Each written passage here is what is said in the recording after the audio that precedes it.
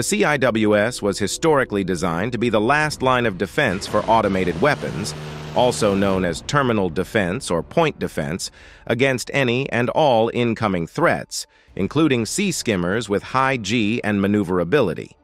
The first prototype system was given to the U.S. Navy in 1973 for testing on the destroyer USS King, and it was determined that additional work was required to improve performance and dependability.